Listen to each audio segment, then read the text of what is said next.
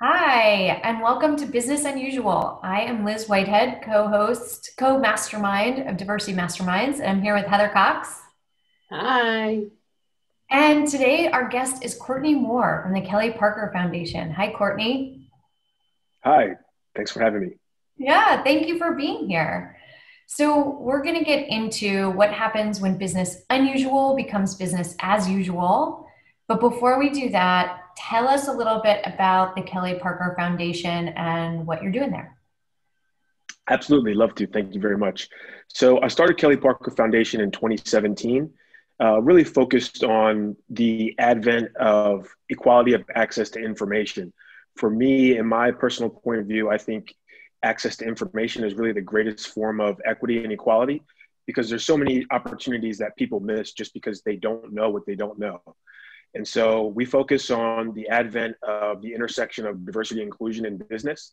So right now we're focused on a series of webinars that we're partnering along with MGM to focus on how businesses can be more effective in driving equality of opportunity throughout COVID and after COVID.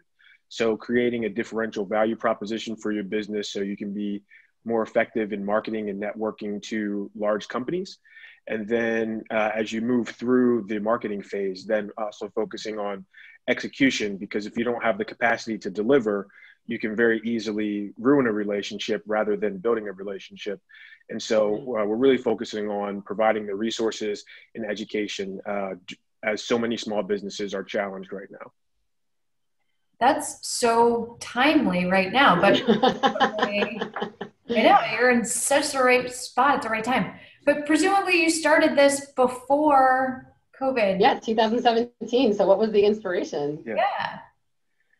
Yeah. So in a prior life, I was director of diversity, equity, and inclusion strategy and partnerships for a large gaming company in Las Vegas. And in that role, I really focused on bringing the two partners together. So the corporate partner and the vendor in business, and how can we create a more effective marriage or relationship between those two entities. So making sure businesses were prepared, and then we as the corporate partner being effective, and sometimes even in some cases mentoring or helping to develop those businesses. So out of that, I really began to think about how could I better serve the community in my own personal journey. And so what I recognized was my personal journey for my family changed when my grandmothers decided to move each of their respective families from the rural South into the Northeast. So my dad's mother was, and his family were living in Georgia up until the 1950s. And my mother's family was from rural Virginia, and they relocated to Connecticut in the 1960s. And it was really through that relocation that each of those families had better economic opportunities, better opportunities for education. And so I named Kelly Parker Foundation after each of my maternal and paternal grandmothers. Oh, wow. That's so cool. And are they still with us? Or your grandmother still with us? We are unfortunately one in one. So my dad's mom did pass, but she lived to the ripe age of 92. Wow. So thankfully, she got a lot of time here. Yeah. Well, I'm sure that your family is thrilled with the way you're honoring them too. So this drive for diversity, equity, inclusion, this has been your career. This has been your focus the whole way. It's been a personal focus of mine. I put it into action beginning in 2016 when I took on a leadership role at the gaming company to lead diversity and inclusion for the organization. Prior to that, I actually worked in an analytical capacity. So my background is actually numbers, finance, and more business centric disciplines. And so the reason I wanted to bring the diversity aspect into it is because what I found was diversity and inclusion work oftentimes didn't get the just due that it earned because it wasn't seen as a true business discipline.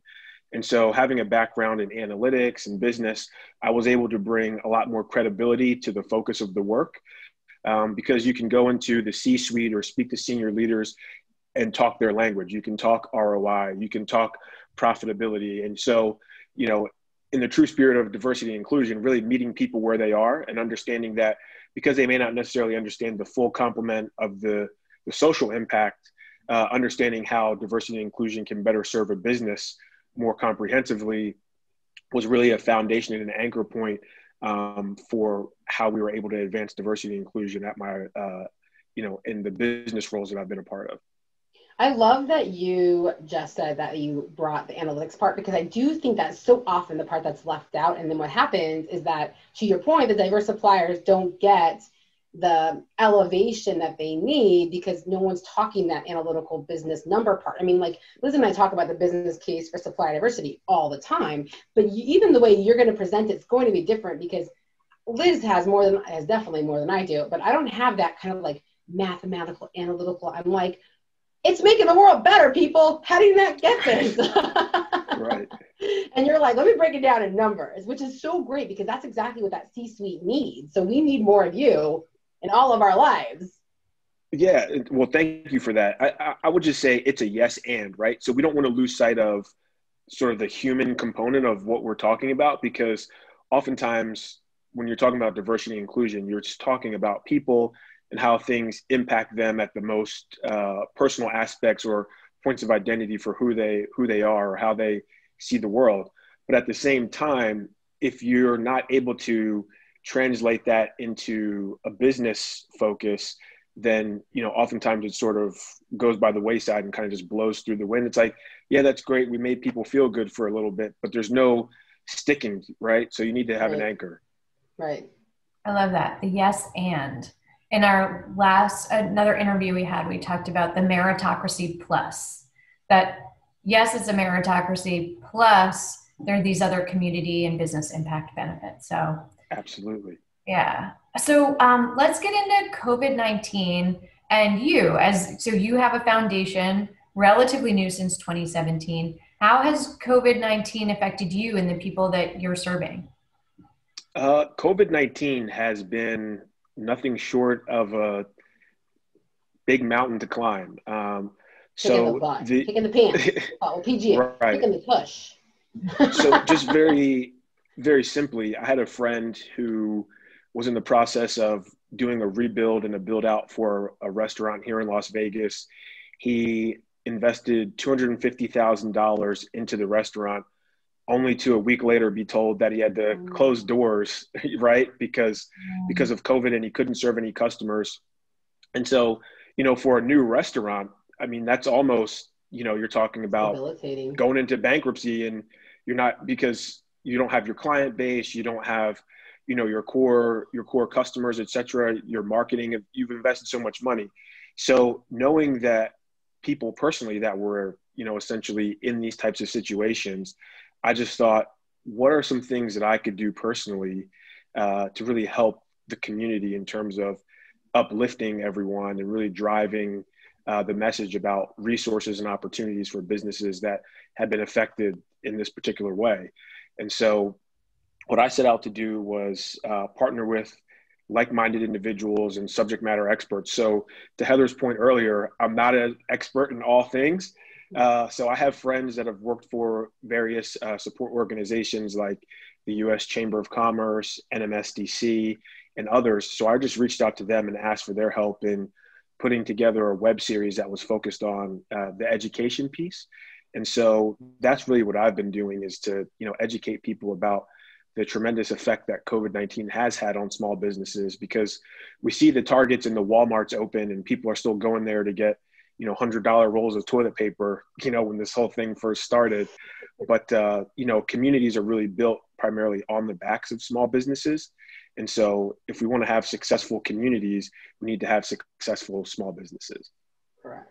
I think people are seeing that now. And I think, we've asked a lot of our guests, what's the one thing you hope sticks after this whole thing? And a lot of them have come back with that people still appreciate small businesses, because I think now people are really realizing how important it is to support your local small and diverse businesses more than they've ever realized it. So like, yes, Targets are important and the Walmarts are important. They're going to be around regardless, right? I think I've single-handedly kept Target open by, clothing and diapering my 5 babies. But Right. now when I'm going out to find them things, right, I'm looking for these women in minority and local small businesses because they appreciate you, and they're hiring local. They're doing all these things. So you're 100%. We agree with you 100%. Yeah. And then along with that focus on buying local, we've also seen an awakening of buying from Black-owned businesses as well, because of the Black Lives Matter movement and how that's working. So how does the Kelly Parker Foundation, or you personally, how are you participating in that for Black-owned businesses? So, surprise, I'm Black, right? No. And so for me, it really starts at home, right? So when my family begin, purchasing the various things that make a home go, or when we go and select various restaurants, et cetera, we oftentimes are looking for how can we support diverse owned businesses. And that really runs the full gamut or spectrum, from something as obvious as, like, we're talking about Black owned businesses or LGBTQ, women owned, et cetera, and really supporting and anchoring those businesses. But for me, that's just an aspect of being a person in and of itself, because as you're supporting locally and small owned businesses, you're supporting all of those individual demographics and identities as well. So for us, one thing that we do is we have a book in our home that features Black-owned businesses. And so if there's an opportunity where we can source from one of those particular businesses, we'll look in that book and say, okay, great, here's somebody that we can go support. When we go out to dinner, for example, we look for those different businesses within our community. And then a great way is really just word of mouth. I found that to be the most effective means of sort of sharing the wealth, is just reaching out to my network and saying, hey, I'm looking for X type of provider, right? Doctor is another great one that we talk about, and some of the more professional pursuits, lawyer, et cetera. And so, for every aspect that touches your life, there's a diverse owned business that can perhaps meet that need. So just really asking friends too is a great way to do that. Yeah, that's great. I want to also point out that Courtney has been a huge advocate for the disability owned businesses, which is also a category that kind of oftentimes gets left aside. But when we first talked about the disability and locally, he grabbed the bull by the horn and he was like, yes, I definitely want to be part of it. And even now, as we were talking about Kelly Parker, it is a huge position that you want to support, right? The disability owned businesses as well, because they're especially the ones with invisible disabilities, are harder to see, are harder to spot. Absolutely. Absolutely. And you make a great point, Heather, about the the disabled owned businesses, because again, a disability is something that may or may not have the ability to be seen. And so being more intentional about how you engage with these individual businesses, I think is the most effective means or way to do it. One thing that I really enjoyed seeing as a byproduct of the aftermath of the George Floyd incident was that people began to be really intentional about how they supported diverse owned businesses, whether they be disabled, Black owned, women owned, et cetera. And I think the most effective way to do that is really just begin asking the question. So what I've seen taking place more now than ever before is just the desire to be more aware and more conscious of decisions that people are making. And I think that's a tremendous step forward, because before, people weren't even concerned with where their various items were coming from or where they were eating or the businesses that they were supporting. And we were talking earlier about social media, in particular the fashion industry. And what I've seen a lot of people do more lately is speaking specifically about, hey, here are certain diverse owned businesses that I partner with as a blogger, or people using their platform or their power to advance causes like diversity and inclusion, supplier diversity, et cetera. And I think those are key components to advancing the work that we're all doing and making it more effective, is the people who already have a voice, providing a platform in the space for people who are great at what they do, but they don't have the same voice or platform to, get the recognition. So do you feel and I'm totally taking this off on a tangent, but that's my specialty. Do you feel like this is like exactly what you said, like bringing different voices together that may not have an individual platform, but together have a lot, have some very influential and powerful messaging to share. Do you think that is what has made the Kelly Parker Foundation so well received, is that you've brought in some like really powerful people who may by themselves don't get enough attention, but when you bring four of them together, then the mass that follows them becomes a much bigger crowd. I would agree with that. So there's certainly strength in numbers. You will find that individuals have their own following, and certain people, maybe they're good in terms of being a subject matter expert, or they have excellent content, but they're not strong in terms of getting out their own individual message. So the people that know them or the people that are familiar with them can say, person X is excellent, their content is top notch, but it's hidden under a rock somewhere around a corner and you'll never see it unless you're in the know. And so being more effective at spreading that word through collective partnerships, right? When you talk about supplier diversity, joint ventures are one way to really advance and move the work forward. So essentially you're doing like a marketing JV or a social JV when you start talking about these collective partnerships. So it's really been beneficial for us, especially being a newer organization. For example, partnering with MGM has given us a tremendous platform and a much more extended reach, as opposed to solely just pushing the message on our own. So it's been really, really advantageous to have partners like that. That's awesome. I like what you said, like a marketing JV, because we always talk that Heather and I, we have our own businesses, and then we got business married. We have a joint venture together. But before you do that, it's good to sort of take a step. It's good to date a little bit and like, let's market something. Let's see how you do when we do this webinar together. Sure. Right. So a marketing JV, that's a good idea. It's a good tip. Great. So now we foreshadowed this question, but we want to ask you, when coronavirus goes away, what's one thing that you want to actually stay from this time? That's a great question. What is one thing I would like to stay after coronavirus? The one thing that I would like to see stay after coronavirus, I would say, is intentionality.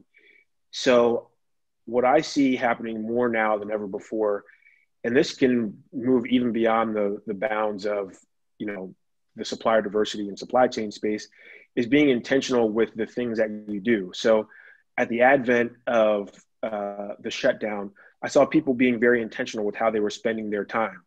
I was talking to a gentleman in the line I was in, and he was saying, I usually work 18 hours a day. I work 6 days a week.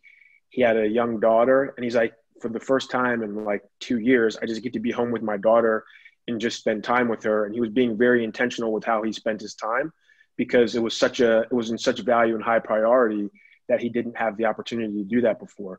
And so I think, to my point earlier about the George Floyd, is that same type of intentionality became present with how individuals spend their money. And so, voting with your dollar is something that I speak about ad nauseum and really push time and time again, because as the people speak and the direction the money flows will let people know what we are advocating and what we no longer wish to support. And so I think being intentional about the businesses that you support, how you spend your time, who you partner with, right? We're talking about the joint ventures and how we aggregate our partnerships.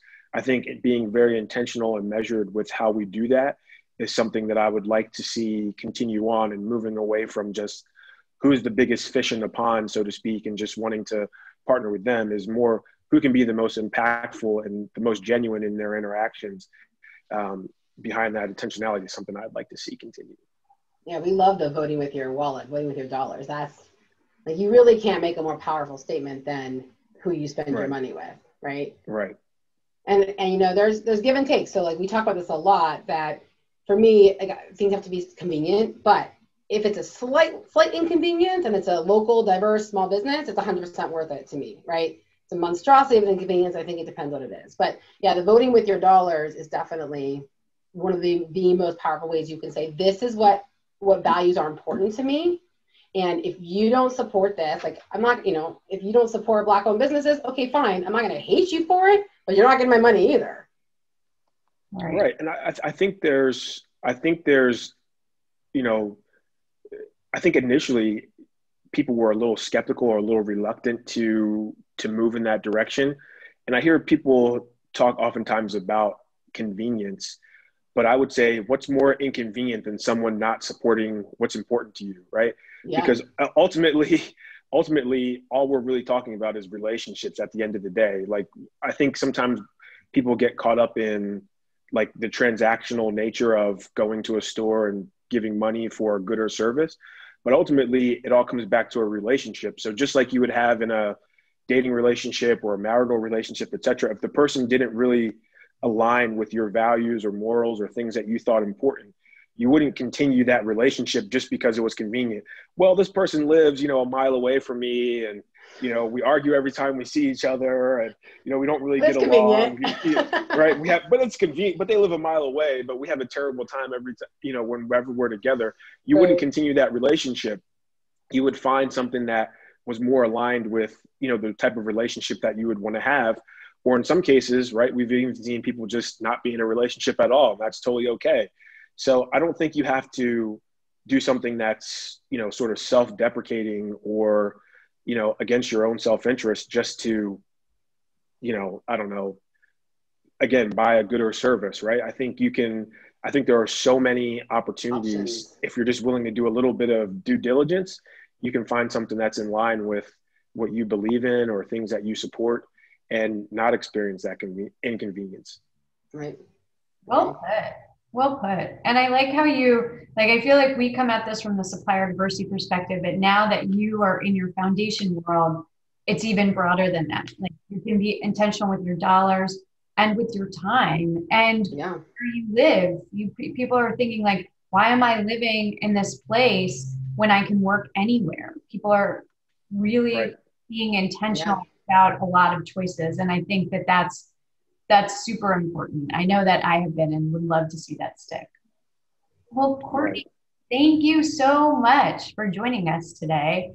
Oh, thank Tell you. us, yeah. Well, before we leave, I want Courtney to tell us about the webinar that's coming up, because really important webinar that's coming up that I think a lot of people could benefit from. So I'd love to just hear in his words what is going to be covered, who should attend.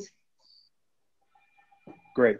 So Tuesday, September 15th, at 12 p.m. Pacific time, we will have, we'll have our second of 4 webinars. This webinar will feature Farad Ali, CEO of an IT infrastructure company. He's also former vice president of National Minority Supplier Development Council. So he's certainly worked his chops in the supplier diversity space. The focus of the webinar is going to be around developing your differential value proposition. So for whatever your business is, it's really essentially how can you more effectively share your message with large businesses. So one area that you see challenged most often is companies aren't very good at telling a potential client or customer how their business is different from the competitor. They can tell you what they do, but then it's just like, well, doesn't so-and-so already do this? And how is it really different? So this is all about how to create that foundational platform to create that differential proposition between your business and your competitors. Particularly if you're a small business, I think this is valuable to you because you can pay someone a lot of money to do this. So you're going to get all this information for free. There'll be 2 other webinars that are coming in our series, 3 and 4.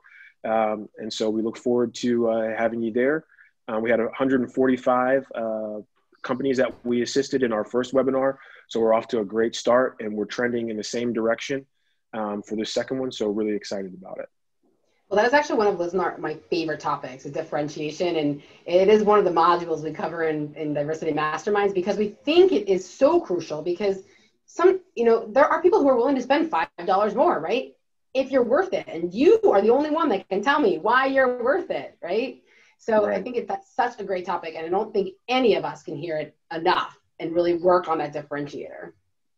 Great. Awesome. And they find that webinar. How do I get there? How do I register for it? So you can check us. You can go to Kelly Parker Foundation. You can find us on Instagram, Twitter, LinkedIn, and Facebook. Just look up Kelly Parker Foundation. You'll find all the information about the webinars. Awesome.